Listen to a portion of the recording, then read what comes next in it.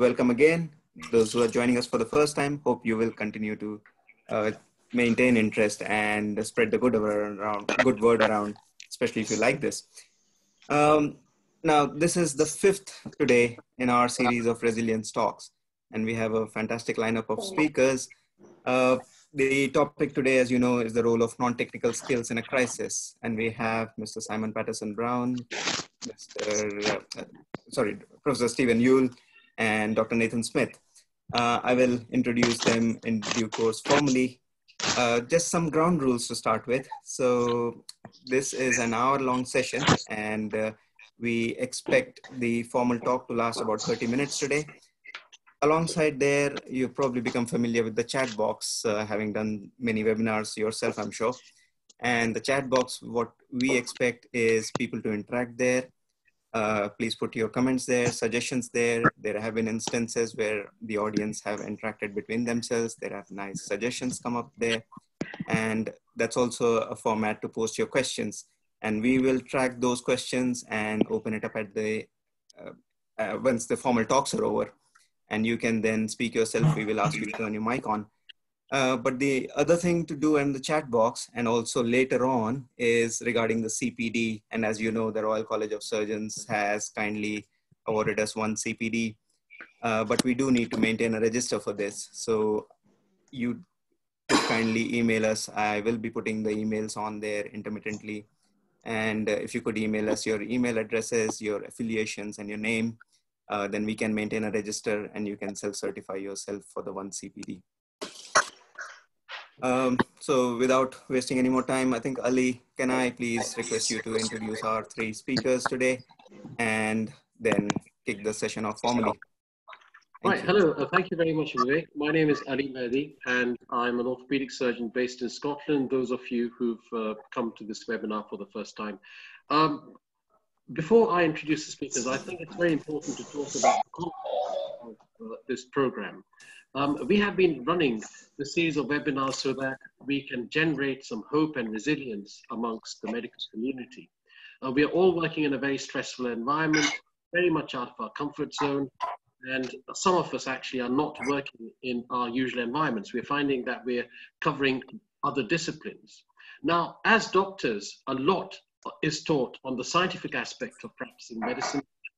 Maybe not enough is being taught about the non-technical side of how you deal with yourself, with others, including patients and colleagues, and this at a sort of, very stressful time. Now, the Royal College of Surgeons of Edinburgh have had a program for many years that focuses on non-technical skills. So it is my huge privilege to actually welcome that organizes the non-technical skills training at the Royal College of Surgeons, including individuals who have actually put in, if you like, the pioneering work on non-technical aspects behind medicine.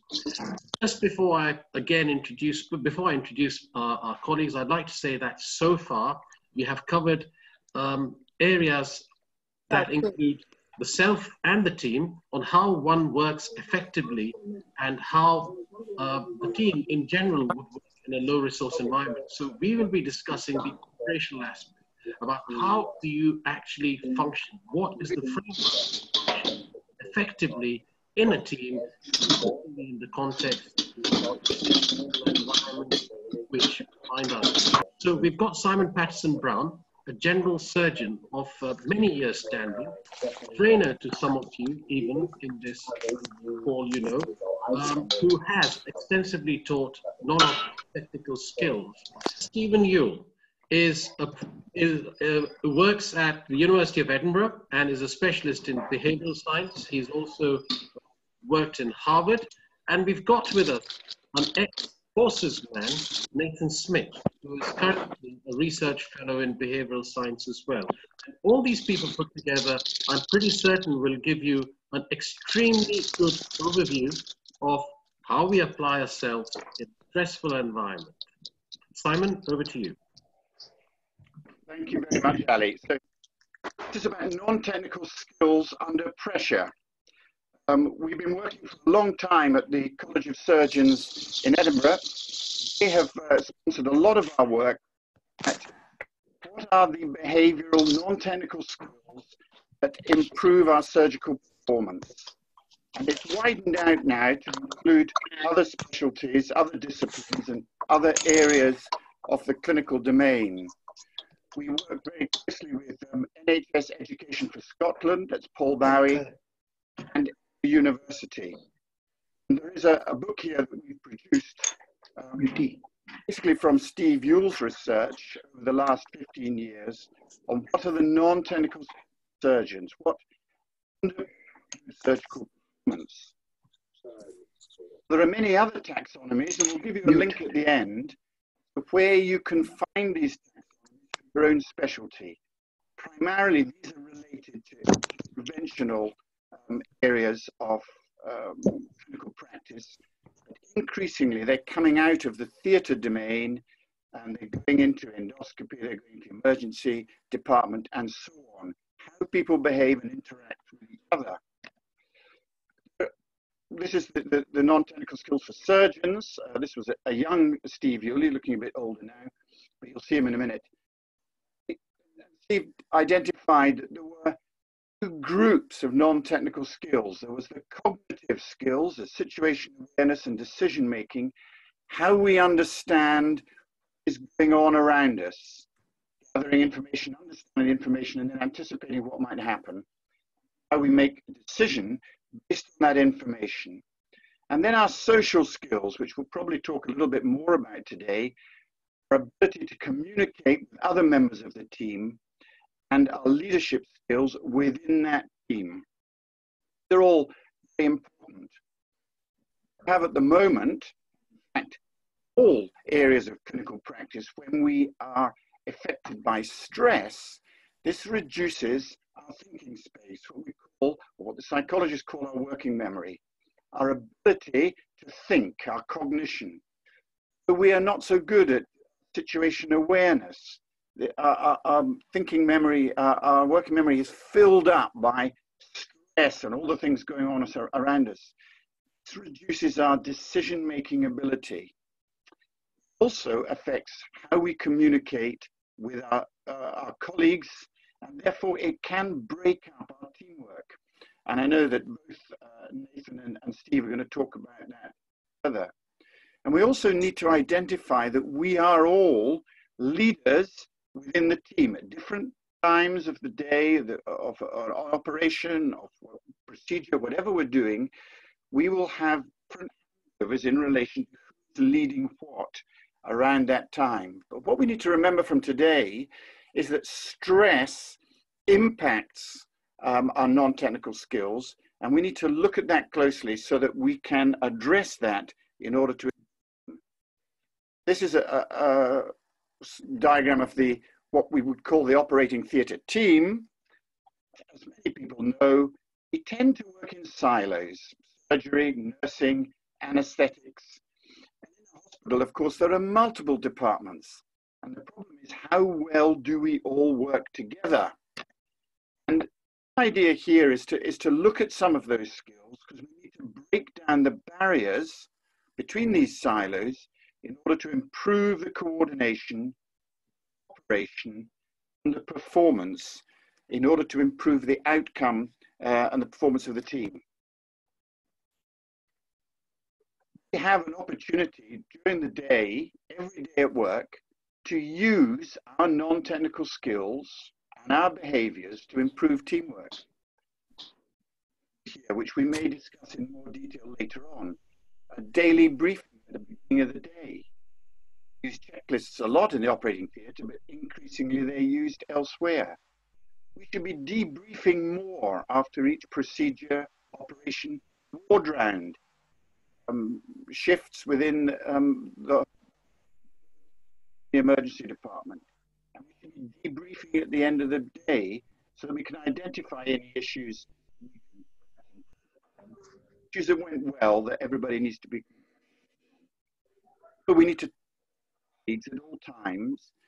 And it is the whole team who's important here, because it's the patient who's at the center of our work. If we can't work safely, then A, we won't be able to work properly, but neither will the patient have a good outcome. And all of this requires better communication. And again, we're going to be dealing with that in a little bit more detail. So remember, in relation to communication and teamwork, it's not often what we don't say causes harm to the patients, rather than what we do say. And there are many times when we don't speak, when we know we should, or we think we should. We need to work in an environment where everybody is happy to speak up in order to improve the overall team's communication and coordination. So I'm going to hand over now to Nathan Smith, who you've already been introduced to. Nathan kindly has come on board here from Manchester, and he is running the blog, which is, you've got a link at the top, I'll do the link again at the end, which has got some great work in relation to a lot of areas of non-technical skills and resilience. So Nathan, over to you. Thanks, Simon. Yeah, so I was very kindly invited by Simon and Steve to join the webinar and just share a little bit about what we've been doing related to COVID-19. So just before the lockdown came into effect in the UK, so this was a few weeks ago now, we were asked by some colleagues at the University of Manchester from the Humanitarian and Conflict Response Institute. So Professor Paul Dark, who works in intensive care, linked us up with some psychologist colleagues at Salford Royal Hospital. And the purpose of our activity was really to develop some rapid training and education around some of these non-technical skills that could be used to really help support and get people up to speed with the best evidence base in these areas that's currently available now. This activity was really designed as a refresher. So it was kind of designed to complement rather than replace people's knowledge. You know, people are already doing lots of good stuff, but what we really wanted to do was to get some rapid material to the front line to make sure that we can cover some of the bases that might be helpful for managing some of the environments and situations that people find themselves in whilst tackling COVID-19. The reason for doing this is because, like Simon said, it's a very stressful situation. Healthcare workers are, as you know, are used to operating under pressure. But actually, this situation has some unique features that mean that stress is potentially ramped up, and that can have an impact on performance and health, both individually and at the team level. So do you want to move to the next slide, Simon?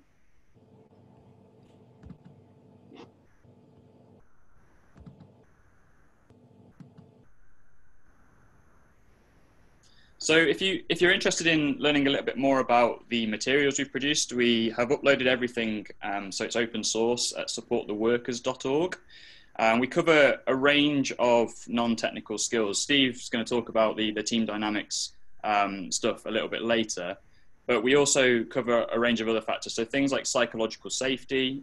This is important when people might be working outside their specialties and they might be making mistakes potentially. So making sure that people are comfortable and supported, readiness, optimizing sleep, a range of kind of issues that might be relevant to some of the work that you're doing. And you can go and have a look at that at your leisure. But the thing I'd like to focus on really is the stressor stuff. So if we can move to the next slide, Simon.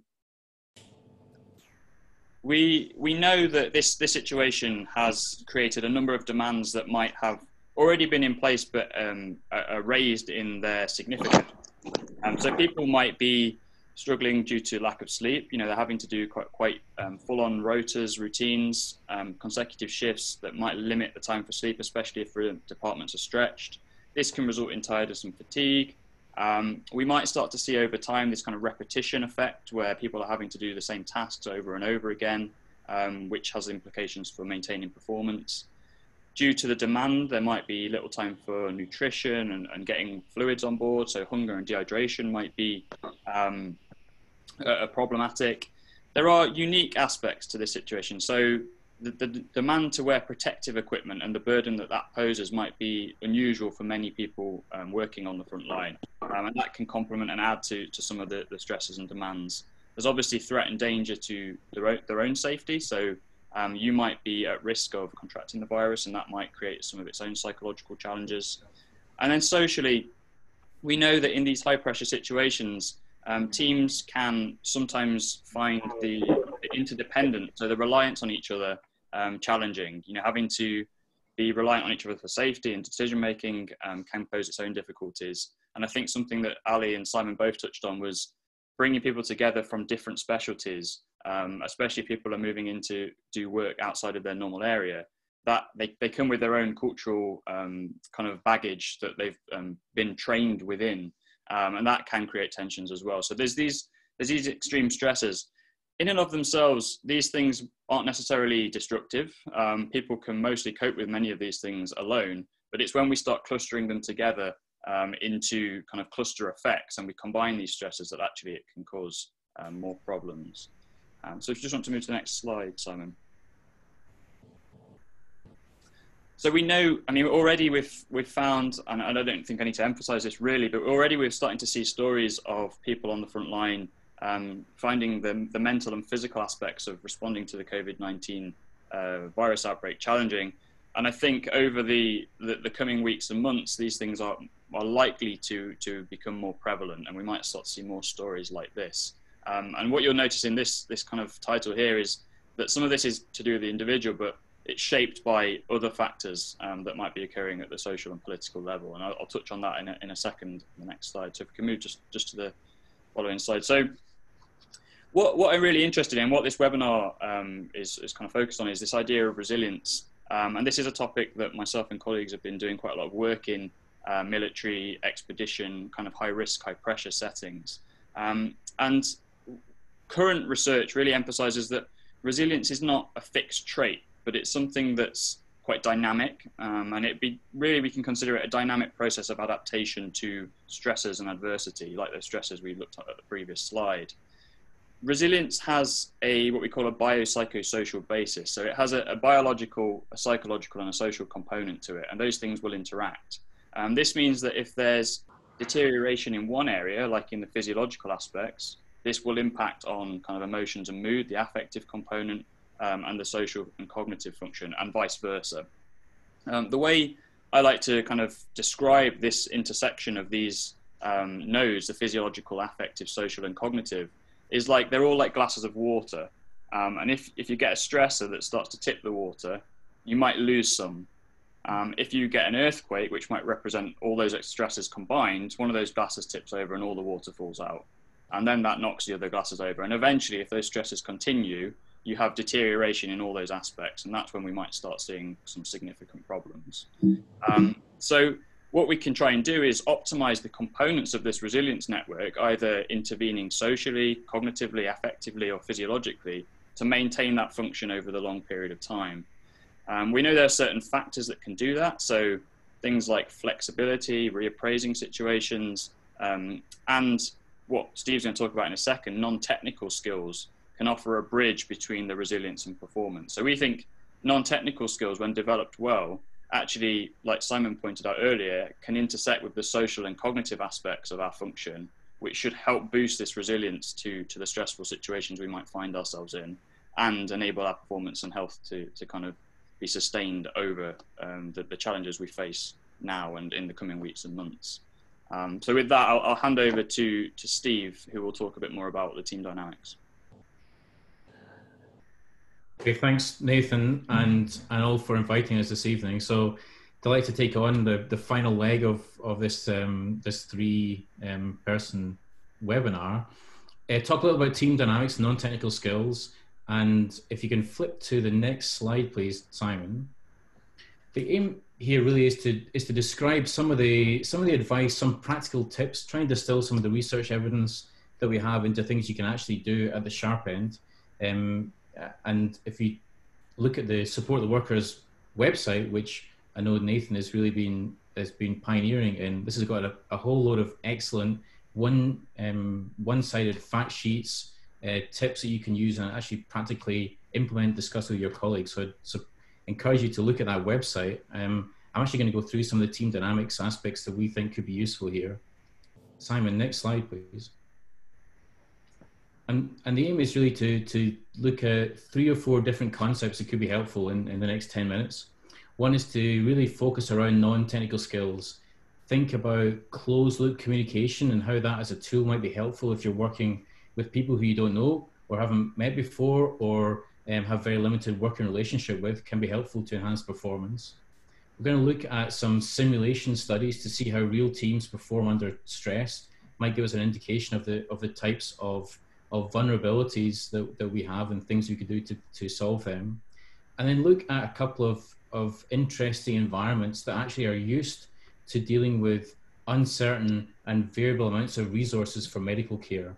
So some research I've been doing with colleagues for a number of years in Rwanda, looking at surgery in Rwanda as a variable resource setting, and then also looking at healthcare on space missions and future missions to Mars, which is a fixed low resource. And so we could actually learn a little about how healthcare is delivered in those resource constrained environments.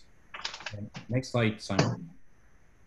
And so simulation is really where I've done a lot of my research. This is the psychologist's dream, looking through a one-way glass to see a team in action performing in an almost real environment.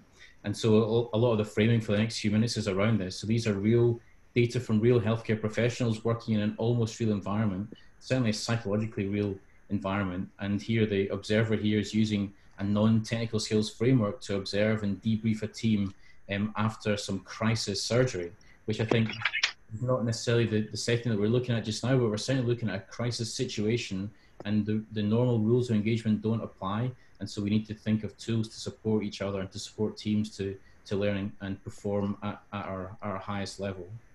Next slide, Simon. And so I'm going to talk first of all about closed loop communication. If you could hit forward once.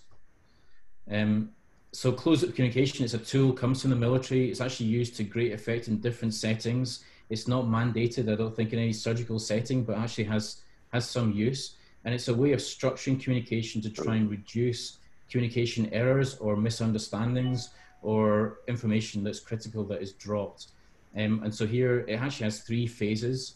The first phase is the call out. So here the surgeon is saying to the anesthesiologist, John, please activate the massive transfusion protocol. And forward one. And you'll see the anesthesiologist checks back and says, yes, I'm calling them now. And then click forward one more time. And then the surgeon confirms that by saying, great, let me know when you start transfusing. And that actually opens the next loop of communication. And this is helpful for a couple of reasons. One, it allows some very structured communication around task critical information here. We would not use this for every single communication episode. That would be very tiresome and prolonging. But this allows to have a sort of shared mental model about what's happening and to allow error reduction. And it also reduces the cognitive load here. So the surgeon who asked for that actually is not waiting for a response. The anesthesiologist hasn't triggered the massive transfusion protocol, but then hasn't told the rest of the team. So there's a lack of uncertainty about what's actually happening for those situations. Next slide, Simon.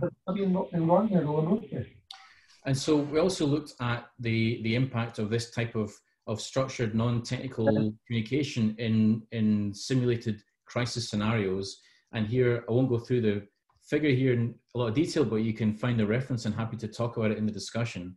But we found that the performance of the team in terms of crisis resolution time, both for a hemorrhage emergency and a difficult airway emergency, better non-technical skills rated by independent raters were significantly related to better performance in terms of clinically relevant outcomes for patients in these simulations. So it's not just about being polite or saying please and thank you. These are about reducing failures of communication and teamwork in safety critical environments. Next slide, Simon. The next concept I think could be useful is directed and non-directed communication. And this is particularly helpful if you're working in teams where you don't know people or you don't know their level of competence, or you are actually used to leading people in your clinical setting, but suddenly are in a situation where you are a follower or a team member and you're actually being led by somebody else. That's actually really helpful. And that's a very unusual situation, I think, for a lot of senior clinicians during COVID-19 response. And so if you click forward one, Simon, directed communication, as you might expect, is information that's targeted using either name, usually name, or role, eye contact, and occasionally physical contact. You might tap someone on the shoulder if that's appropriate. And that's contrasted with non-directed, if you click forward one.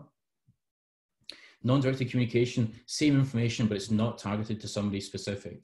And we have run a number of simulations and gathered data on a huge number of communication patterns and found that directed communication is about 3 times more likely in eliciting a response. So if you use somebody's name, role, eye contact, or occasionally physical contact, you're much more likely to get a response from that person. And the non-directed, though, actually is what teams use quite frequently. So people shout things into the air or offer commands, air commands, or my friend John Scott likes to call this spray and pray communication, where you actually hope somebody is going to hear the message and act on it. It does happen in about 15 to 20% of cases, but it's a very inefficient way of trying to deal with a team, especially during a time-sensitive crisis. Next slide, Simon. And we find actually here in an emergency situation, so this is a PEA arrest in a post-surgical patient, we find that the teams flip from using non-directed communication, that's their usual style, to after about 100 seconds into an emergency, start to use much more directed communication styles.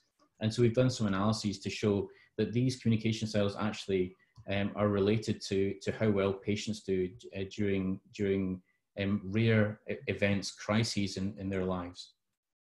Next slide, Simon. Now, the one thing that all of this research and knowledge is based on very high resource, luxurious medical environments in the US, Western Europe, and so on. Actually, there are completely different healthcare settings that we can learn a lot from in terms of how teams perform during variability in terms of resource. One of these is Rwanda. If you forward the slide again once. So this is surgery in Rwanda, an image from Robert Riviello, who's a surgeon I work with at the Brigham and Harvard. And this is actually two patients receiving surgical care in the same operating room. The two different teams here are sharing the lights. The suture is locked in the chair of surgery's office drawer. It's a very constrained, variable resource environment. And so actually teams have developed some adaptive responses to this that I think could be really helpful in this situation. Next slide, please. And we've distilled a lot of this into a set of contextual challenges, and really contextual challenges to do with resource variability, such as equipment and materials, staff variability, like provider training, communication. So in Rwanda, there is English, Kinyarwanda, and French, and so you can hear those different languages spoken in the same operating theatre. And also in terms of systems variability, ability to respond, facilities, and so on. Now, I'm sure that you are looking at these 4 contextual challenges and thinking, isn't this exactly what we've had in terms of the discussion around COVID-19 and being able to support the NHS in terms of the variability, in terms of training, resources, equipment, responsiveness, and so on. So I actually think there's a lot to learn from contexts who have this as their normal mode of operation in terms of behaviors. And we have a number of courses and non-technical skills for these variable resource contexts run in Rwanda, supported by Johnson & Johnson and the College of Surgeons, and Ejid Abahuje, Robert Riviello, Wendy Williams, and others have been dealing and developing these. Next slide, please. And the final environment I think could be helpful to look at is the spaceflight environment. This is a fixed low resource setting. We've had a couple of grants to look at non-technical skills for astronauts and for ground control, mission control. Next slide, please. And this is particularly interesting for a number of reasons. That the team are not all medically trained to the same level. There could be 1 or 2 physician level trained personnel on a future Mars mission, but there'll be geologists and physicists and other expertise there. There are a number of medical conditions that could occur and require good non-technical skills to recognize. For example, pneumothorax, so early recognition, and then a fairly basic technical skill of needle decompression. Other things like an eye blast injury, so protecting crew from floating debris, keeping calm, thinking about psychological resilience. And then events that affect the whole team, such as an ammonia gas leak, and situations where the leader has to trade off decisions about risk to crew or risk to the medical personnel and risk to the mission. And I think this is an interesting situation to look at the behavioural skills for astronauts to deal with medical events in these resource. Next slide, please. And we've actually developed a whole taxonomy like NOTS for astronaut crews. So it has a lot of behavioural skills to do with managing events, working well in a team, and being able to set expectations on roles, and listening to concerns of team members, making decisive decisions, looking at non-verbal communications and so on. Next slide, please.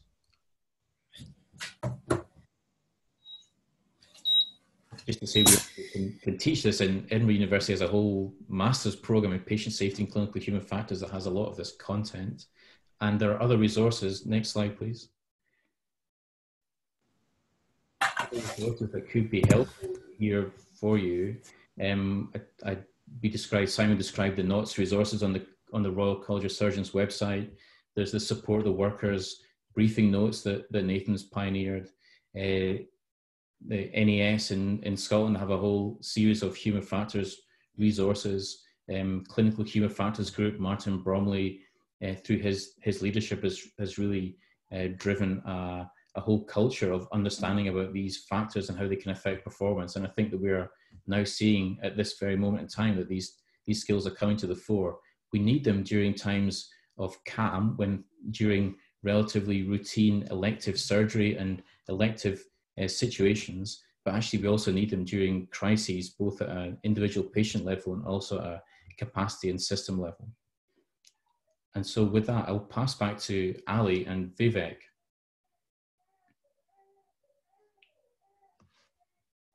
Thank you very much, Simon, Nathan, and Steve.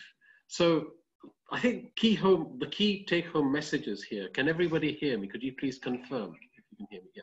The key take-home messages here from Simon were that stress reduces thinking capacity, it reduces awareness, decision-making ability, and leadership. Resilience, according to Nathan, is a dynamic process.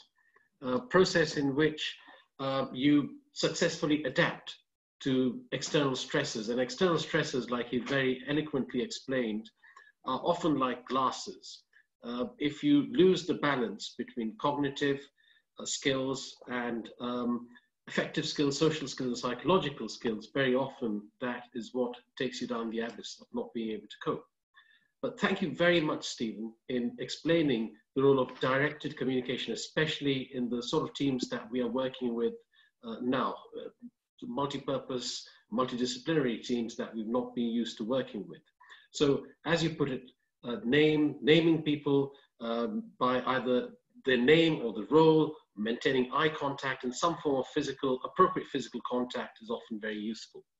So do we have any questions? Yes, I think there have been a few. The chat box has been busy, I suppose. Matt, are there any particular ones that you wanted to pick up on? Matt's our co-organizer, who's a spine surgeon in London, and actually the head of training, recruitment, and education at the newly built Nightingale Hospital. Matt, hello, everyone. Hi, Matt. Come in, please. Hello, everyone. Welcome. So one of the key themes that I heard today was that of team psychological safety. And that's the feeling that everyone can speak up and be heard. And I mention it because that's one of the key underlying philosophies of our new Nightingale Hospital, where flattened hierarchies mean that the normal steep hierarchical NHS system where you have people at the top and then workers at the bottom is being flattened, such that everyone is at the same level. But it's a difficult thing to achieve in the NHS. Psychological safety is the belief that everyone can be heard, and that if there's a problem, they can speak up, and that those problems can be identified and then solutions found. And it's the basis of a safe learning environment. So my question is to the individuals who discuss psychological safety, how true is that in terms of practice and implementability in the NHS? Because we hear about it a lot, but I've not really noticed it's should we say, practically used at the grassroots level. Shall I take that one on, guys? Yeah.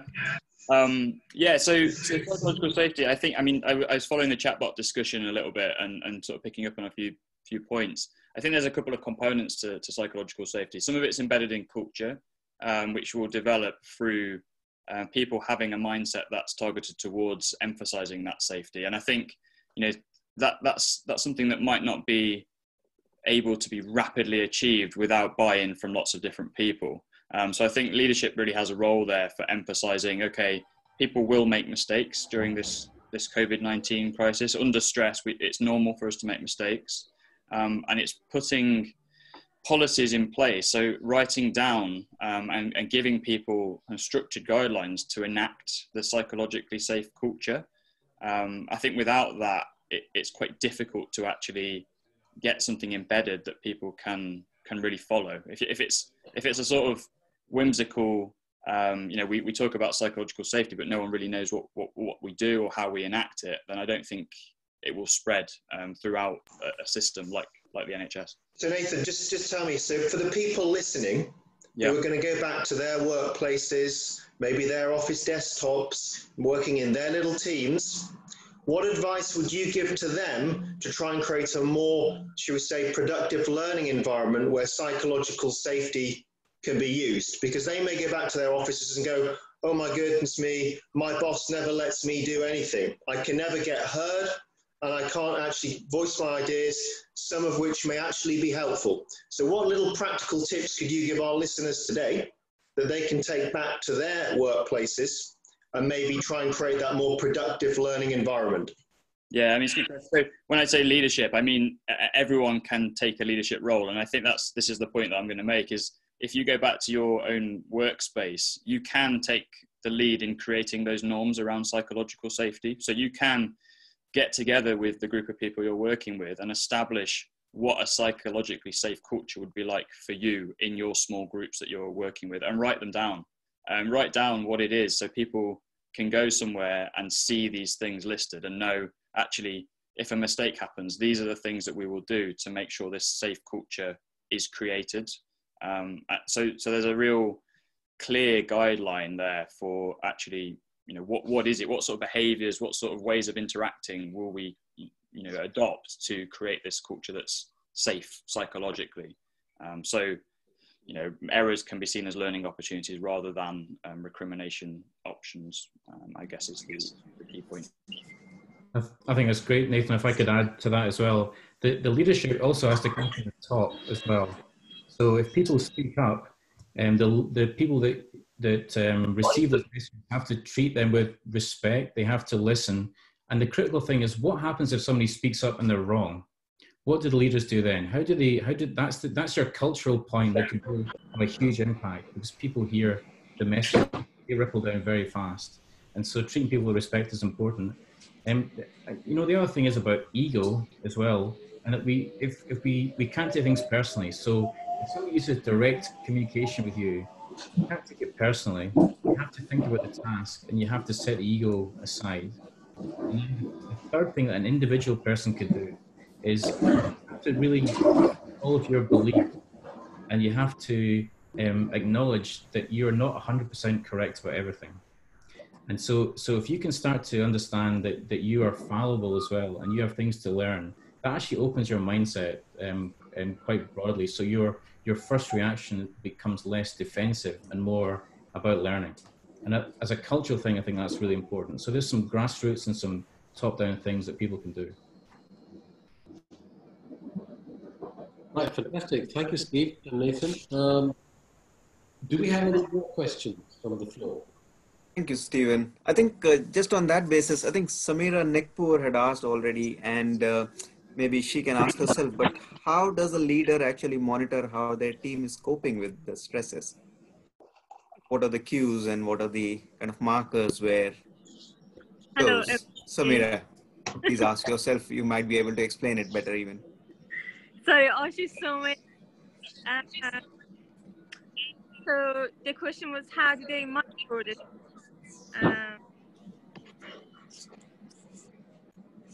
Is that the question? Sorry, I didn't hear you. Say that again. Yes, Sorry. that's the question you posted on the chat box, didn't you?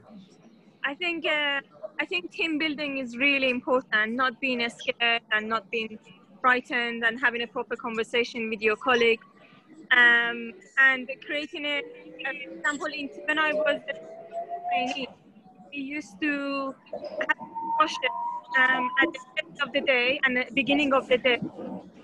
But I'm a GP nurse, is a little bit different. I'm mainly on my own. So I think in a hospital setting, it just building that trust and respect. So, and if a colleague is bullied or someone is bullied, then they can, another colleague can help them. When I got bullied, I got really badly bullied. I used to go to the toilet and I used to cry out. And that kind of continued for about until I did it. So I think that's not the way to deal with this. I think there should be more support. I think, and then they asked me, was that person bullying you? I said no, because I didn't want them to lose their job. So, but I think it's a very difficult question. I don't know, you answer, you're more senior than me. You probably know a lot more than me. I'm not sure. Yeah. I think we have experts here to answer your question and add to that. Would Simon want to say something? Try and pick Sounds up like on that, Vivek? Thank you. I've been looking through the chat. This question is in other areas as well, and it's all about what does someone do if they think that the older person might be in a direction that some of the younger trainees may not want to go, and they may have ideas that some of the traditional people don't want to take forward, and they may not listen. And I think it goes back to what Steve was talking about in relation to his communication, and what we talked about earlier in the non-technical skills is we need, in particularly moments like this, but actually every day, we need a brief at the beginning of every day so that we know the names of the team. We know who we're working with. And of course, in some areas, we're working with people in gowns and masks and visors, and people can't recognize each other, they don't know who they are. So we need to know everybody in the team. We need to know what position they're all in. We've got a lot of junior doctors coming on now. And I think it's really important that everybody in the team can say something and speak up. Everybody needs to be able to support the others. And there are times when there's a lot of stress going on. And if we don't speak at the beginning of the day and know who we are and know what our positions are, during the course of the day, we may struggle. And it's as important for the elderly consultant who may think they're the leader to the youngest person in the team or the most experienced, that actually they can speak together about their problems. I think Matt gave a really good question right at the beginning. What do you do when you all go back to your workplace? I think we all need to speak at the beginning of the day. And when you go back, say, the rest of your team, let's just sit down for 10 minutes and let's have a discussion about what we're going to do today. Simon, I could add a bit to that. Also, for Samira's point here, I mean, the problem is that you can't create a culture immediately. So in terms of monitoring those kind of behaviours, that ship has sailed now to do anything. Although Matthew is doing amazing work in terms of the culture at the Nightingale. That's incredible. And often it takes big organizations, and let's just the biggest organization, it takes sometimes a disaster to change behavior and change practices. And we always talk about, wouldn't it be great if we could actually change things for the better without the need for an industrial accident or something like that. That's the pivot point to change culture for good and change practices for good. I think it's important that we don't lose sight of that. Thank you. Thank you, Stephen. Mary Salama, can I invite you to ask your question yourself? Can you hear me, Mary? Hi everyone, sorry I'm gate crashing your surgical webinar as a paediatrician. I find that I do a lot of things communication is very ad hoc. So you might talk to somebody by a coffee machine or in an office, and those moments no longer exist because everyone is socially distancing. So how do you recreate that within wider teams that aren't acutely on the shop floor? Thank you, Mary, for your question. But the first things first, this is not a surgical meeting at all. You're very welcome. We are cross-discipline, not just medics even. So please do join us next time as well. Thank you. Right. Who would want to take that question up? Anyone? Stephen or Nathan, or Simon? I'll chip something in if that's okay, Vivek. Yes, absolutely, Nathan, please. Yeah, it's a really good point. I think there's been a lot of adaptation, not just in the healthcare system, but people having to adjust to digital working, and I think this is something impacting obviously your role as well, Mary. So I think although there's going to be challenges, I think trying to find the other opportunities for integrating some of those light touch social conversations. So if there are kind of debrief activities going on, can some of that be tagged into those conversations? So you've got some activity, but you can follow it with some slightly more informal communication aspects. I think there may well need to be some more kind of structured there. So, adding buddy systems in, that's something that we've been talking to organisations about. So making sure people know who their key social support networks are, and that might be 1, 2 or 3 people that they know they can go to and have those kind of light conversational times. Just so people aren't kind of floundering and not really knowing what to do, but they've got some kind of key people that are available to them, and that they've been agreed that they'll be their communities for that support system that's in place. I don't know whether that might work for you, but that's something that we've been discussing, not just in the healthcare system, but with other groups. No, that's really helpful. Thank you. Vic, there's an interesting question on the chat line about someone who wants to meet Aru. Do we have key points considered for pre-procedural team briefings, specifically related to PPE and when people are using PPE? And the answer is absolutely we do. We have briefings before all procedures and all sort of sessions, whether they be interventional sessions, endoscopy, theatre, ward rounds and whatever. And we find out who we're working, particularly when we're working in gowns and masks and everything. So the first thing to do is the surgical safety checklist, which has come out a long time ago, and finding out who we're working with, what are we going to do, how are we going to do it, and what are the experiences of the people in the team. We're doing that all the time now, and it allows everybody to speak up a little bit and flattens the hierarchy. So good question there, and we have got the facilities to do that. Our main question was, we're literally, as I've said, trying to design a way of actually conducting a briefing separate to what we'd normally do in surgery. And we're just trying to think of the barriers, given that the communication that we normally rely upon is not going to be, as easy, given that we're in PPEs. We're thinking about alternatives such as queues, doing part of the checklist outside of the room. How do we consider sort of signalling and these kinds of things? We're not quite sure. We're sort of starting from scratch, and we're just wondering if anyone's thought about this already in anaesthetics and surgery, so we don't reinvent the wheel. And if we could share those resources, I've sent my email, that would be great. I mean, really, you want exactly what we're doing at the minute, but you have to break it down a little bit, because some people will be outside the room, some people will be inside the room. First thing is name badges. And the anaesthetists are very good at that, writing their name on their hats, and writing and having badges so that you know who you're speaking to when you've got masks and visors on. And I think we should do that more often. Particularly well with people, as soon as they put a mask and a visor on, we don't recognise them anymore. So I think that's a good thing to start with. But as far as the others go, I think we're learning as we go. I just say on that point, from the non-verbal communication side, there might be some lessons learned from particularly some of the defence and security contexts that I've been working in the past, where teams are going into areas where they might be wearing gas masks and other kit, and they're having to rely on hand gestures and signals to get key bits of information across. And that's not overloading, but that might be 5 or 6 kind of key hand signals that communicate the really critical information.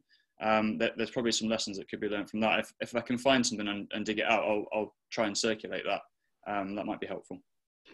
Simon, I have a question. I think the discussion has been excellent today. It's a real shame that my computer failed, but I did apply situational awareness, decision making, a bit of teamwork with my son's help, and a bit of leadership as well to continue with this webinar.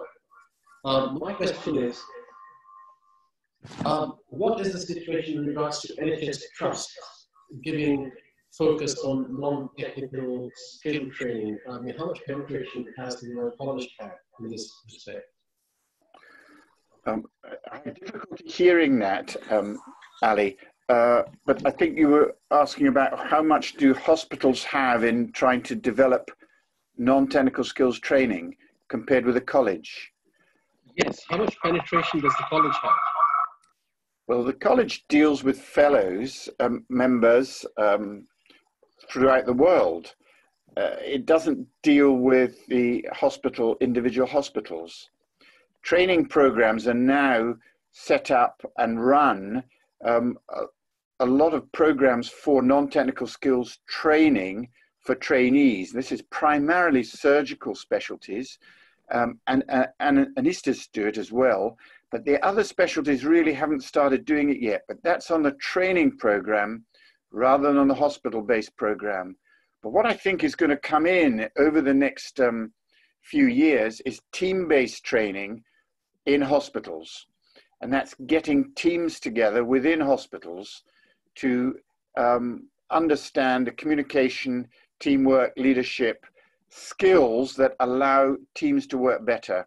And we've started doing team-based training programs around the UK and overseas.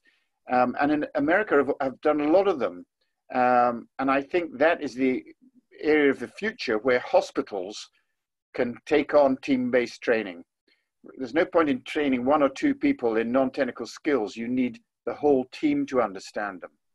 And that's on an individual hospital basis. But we haven't got there yet, but it is something that hopefully will come in over the next few years. I mean, there appears to be that need for a culture for that sort of training, doesn't there? Which unfortunately hasn't been embraced. And like I said earlier, there is a massive amount of non-technical work that we do as doctors, and yet that does not appear to have been recognized in our training leading up to where we are. We need to change the culture, and hopefully in times of stress like this, more people will understand that it is a cultural change that we need to go. Martin Bromley's been very good at driving that forward with the Clinical Human Factors group, and lots of other areas are now doing it. Look at what Nathan's doing from relatively a non-medical side of things, but is so relevant to high stress situations, which we have in medicine. Culture doesn't change like that. The culture is really like the sum of all the behaviors and practices and norms of behavior and so on. And so it really starts from what you do. So you can't really say we're going to change culture and put in a culture change program, because that I don't see how that's going to work. I'd say one of the examples that I think could be really helpful is the Rwandan non-technical skills. So we've now run 5 or 6 workshops in different parts of Rwanda, district hospitals. You actually changed the whole paradigm to focus on the whole team, includes everyone in the whole team, and rewriting the whole curriculum to do that. And so I think they started with looking at what's the resource variability, what are the skills that are required, and that's like a grassroots movement that is focused on non-technical skills for the team in different district hospitals. We can actually learn a lot from them in terms of actually of how we want to do it in different resource-rich or high-income contexts. Fantastic. I'd like to thank Simon, Steve, and Nathan for joining us on behalf of Vivek and Matt.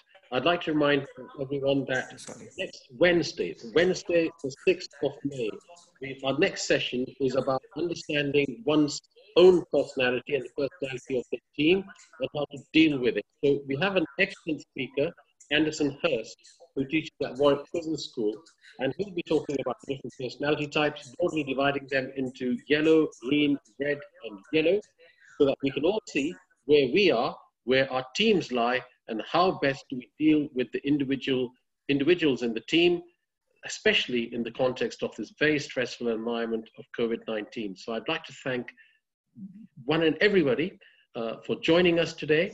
There have been some technical glitches as always, and I have to say that with the best non-technical skills, situational awareness, decision-making, team working, and leadership, we managed to get through this. A big thank you to all of you, and I hope you stay safe. Bye-bye. Thank you, everyone, especially Simon, Nathan, and Stephen. Thank you so much. Bye-bye.